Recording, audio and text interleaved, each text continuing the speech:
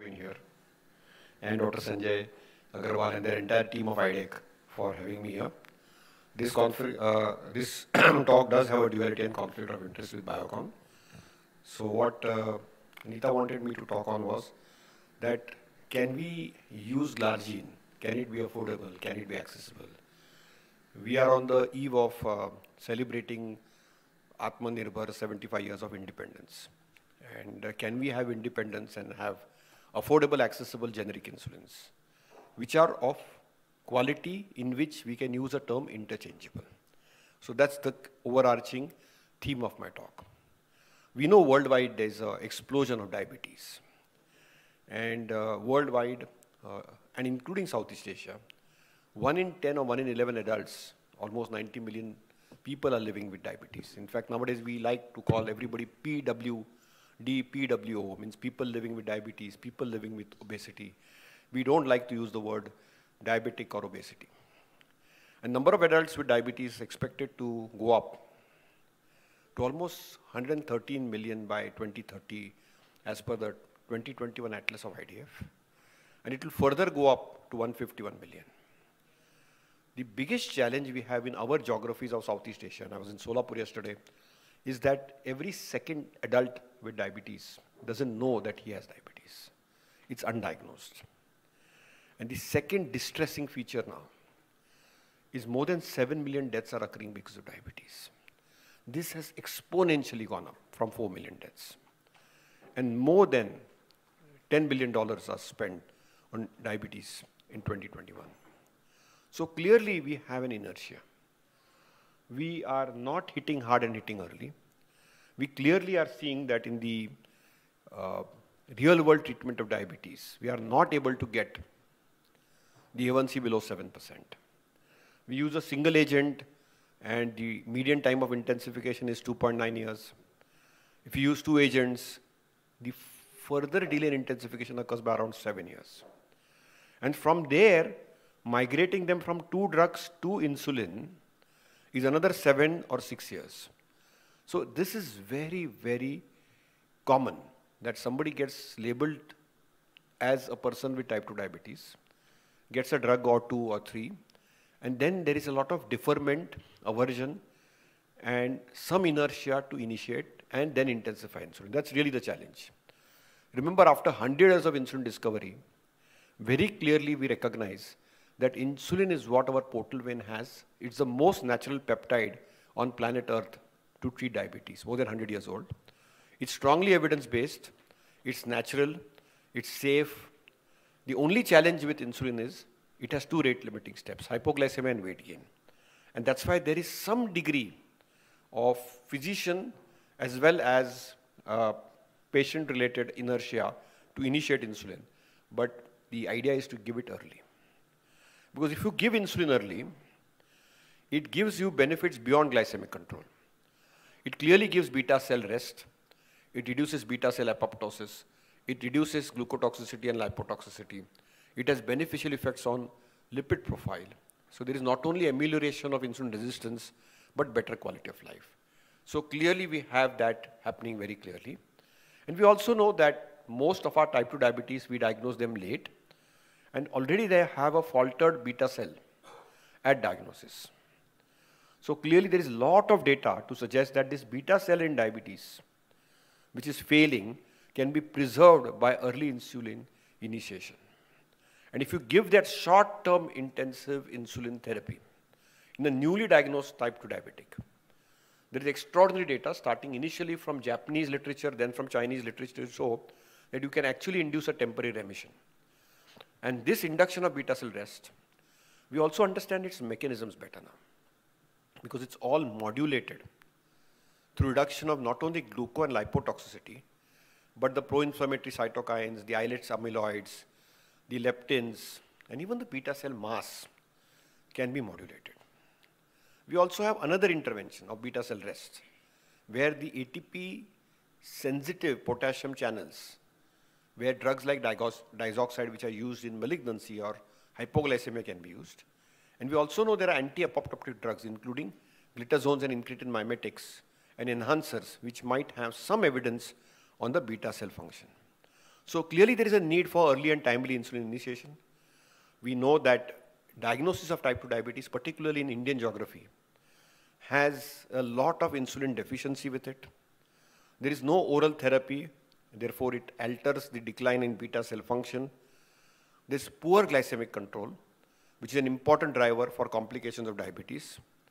Early insulin therapy is physiologically intelligent, will provide long-term health benefits for type 2 diabetic patients. So clearly that's something which we recognize. So clearly we have now documented data that if you use insulin early, it clearly preserves beta cell mass and function, and the exhaustion of beta cells is overcome. And that early initiation of insulin aids long-term efficacy and complications of type 2 diabetes. So if you see good data, which is more than almost 19 years old, early addition of insulin prolongs beta cell function and promotes optimal metabolic control. And this has a spiral effect. We have excellent data from UKPDS to show that a simple drop of A1C by 1% decreases deaths by 21%, microvascular complications by 37% or 1/3, and myocardial infarction by around 14%. So clearly the data is clear-cut that if you intensify diabetes therapy, long-term, microvascular complications come down from UKPDS, cardiovascular disease and mortality also comes down. And in the type 1 diabetes space also, the data from DCCT and its follow-up from EDIC cohort is very clear-cut. So that data is very, very clear-cut. When we talk of ADA standards of care 2022, though this is 21 and the algorithm has not changed, clearly it recognizes that consider insulin as the first injectable if the glucose is above 300 or A1C is above 11%. So that's a clear no-brainer. Because that is the time catabolism is set in and there is weight loss. And the symptoms of hyperglycemia, which are osmotic in nature, are present. So if there are osmotic symptoms, weight loss, evidence of catabolism, or glucose, which is high at 300 or A1C above 11%, start insulin. The most physiological way to start is bedtime insulin at 10 p.m., 8 to 10 units. It's the easiest convenient option, can be a perfect add-on to metformin and any other oral agent. As I said, you can start with 0.1 to 0.2 units per kg per day, or around 8 to 10 units. And if patients are already on GLP-1 agents, and if the baseline A1C is off target, you can actually co-combine them as well, but you can reduce the doses of each agent. And remember, that's easily doable and feasible. So that's something which we recognize very well. RSSDI came out with its own guideline on insulin initiation and titration of basal insulin. We know that if the A1C is below 8%, it's 0.1 to 0.2 units per kg. If it's above 8%, it's 0.2 to 0.3 units per kg. And then you can titrate it very simply. Every 2 to 3 days, if the fasting blood glucose is above 180, it's 4 units.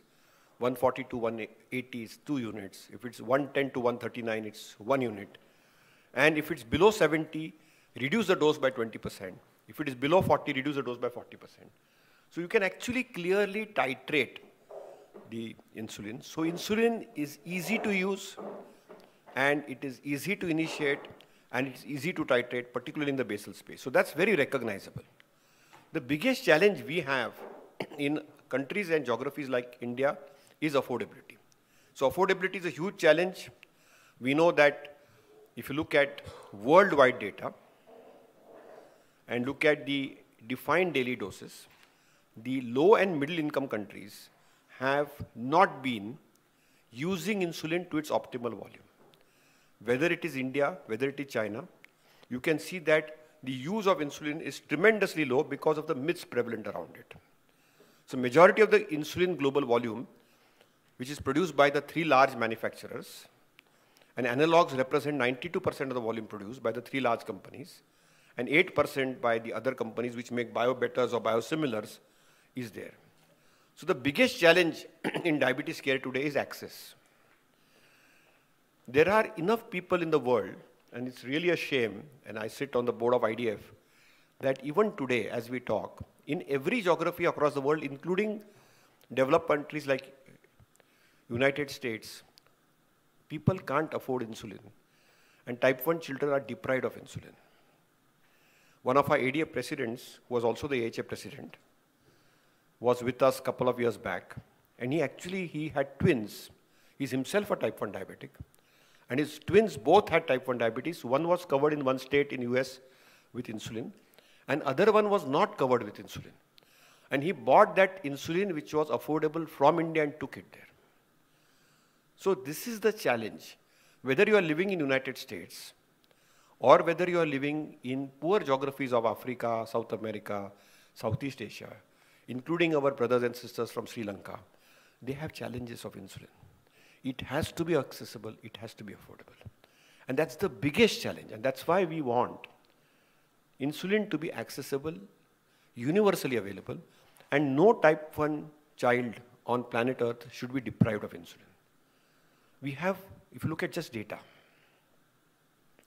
and this is data from the World Diabetes Day Watch, 30 million, that is tens of thousands of people with type 1 diabetes, who need insulin to survive.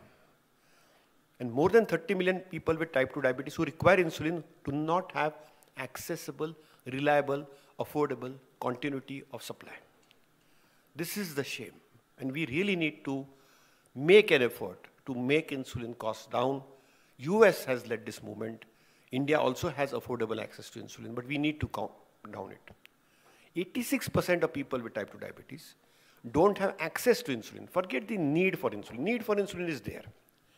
And 63% of households with low-income countries are unable to afford insulin. So that's really the overarching thing. And look at insulin price. It's really the insulin price which is very prohibitively high. And there is no data to show that any of these analogs are superior, really, to the conventional insulins.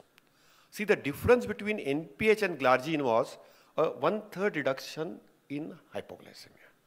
But between glargine and any of the advanced generation insulins, we have not been able to document beyond reasonable doubt any data to show that the hypoglycemia is substantially reduced beyond reasonable doubt. At best, we have been able to document some degree of equivalence. And this is why millions of people, and I'm not talking of the affordable people, I'm talking of people who are deprived, are not able to access insulin because of the cost. So that's something very well recognizable. And we need to make an effort to do that. Why are we talking of interchangeable glargine? Because people have now this bogey that biosimilar is not up to the mark, and that's not true at all. We should be proud when we are celebrating 75 years of our independence that we have US FDA approved interchangeable glargines available and approved by US FDA, Japanese FDA, EU, which are made in India and made in Malaysia. So clearly you can see if there's a reference glargine stabilized at 20 units reference per day, the cost is around 52 rupees. Cost at the end of 1 year is 19,000 rupees. Cost at the end of 5 years is 95,000 rupees. That can come down for the same interchangeable insulin by 5,000 rupees, and at the end of 5 years, 22,000 rupees. It matters. If you ask me, with the high inflation, it clearly matters. So timely initiation of interchangeable glargine makes an economic advantage and definitely should not at least make some dent, I would not say the total dent, some dent in accessing insulin to people who need it. Is there evidence now? Because the first thing the innovators ask is there any evidence if you switch or you change? Is there data, is there robust evidence to show beyond reasonable doubt that this interchangeable glargine is up to the mark? And this is data on switching, where in the US, the chemist switches. Okay, it is not even left to the doctor to switch. Because they see the price, they negotiate the price with the company. Unfortunately, here we have it. But it's important to recognize, at the end of the day, it makes a difference. After 100 years of insulin discovery, there is nothing patentable about it. It has to be accessible and affordable for everybody. And therefore, US FDA clearly says changing one medicine to another, they should have the same clinical effect in the clinical setting. And therefore, they have protocols for interchangeability. And therefore, this term interchangeability is used and they do the switching studies. For example, biosimilar is an Indian major, and they have approved and approvals in major economies of the world, whether it is a TGA, whether it's Japan, Malaysia, Korea, or whether it's interchangeability by US FDA in 2020, in peak of COVID times. Because you see, now in the US also there is the Affordable Access Act. And clearly, the President Biden's team is recognizing the need in US on having insulin for everybody.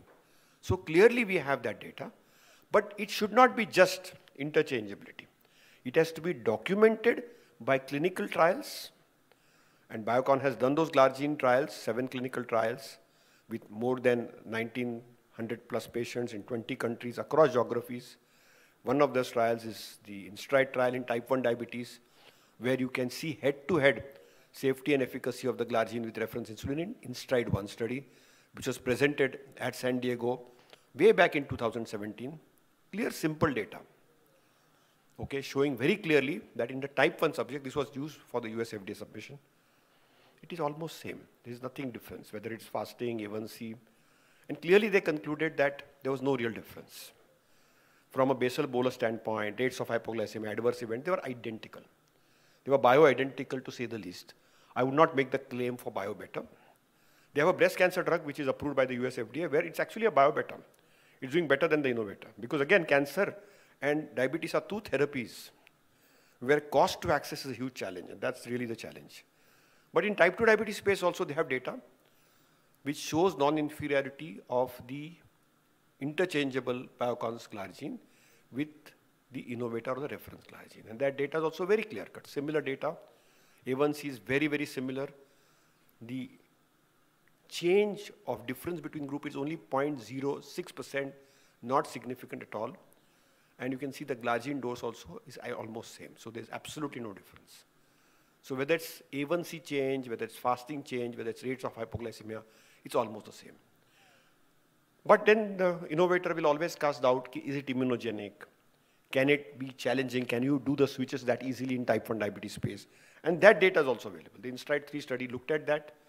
They did proper randomization, robust diet design, switching periods, and they clearly saw that with the reference insulin, they did those anytime hypoglycemias, and they have that immunogenicity and safety data. And clearly we recognize that the cost difference is clear-cut. So clearly the interchangeable glargine and its health economic impact is clear-cut. So the biggest challenge today we have for insulinization after 101st year, we are at 101 year, is we should move from the mindset that it is reserved for people who can afford to people who can be affordable with optimal therapy. We should do timely insulinization and not late insulinization. We need to make our world free from complications of diabetes and reduce morbidity and mortality. And we need to do healthcare cost savings. The economic burden is right from the individual to non-governmental organizations, to the government, to the insurers. But we need to reduce the burden for that individual living with diabetes who needs insulin. So as I said, we now have a FDA-approved first interchangeable biosimilar insulin in treatment of diabetes. This was the FDA announcement, and we need universal access. So the whole idea is to have universal access. And therefore, my whole talk centered around a simple theme, that in healthcare system today, we need safe, we need effective, but we need to add two more A's, affordable and accessible insulin, which is available and which is approved through the standard regulatory paths followed by the regulators. Thank you for a patient hearing.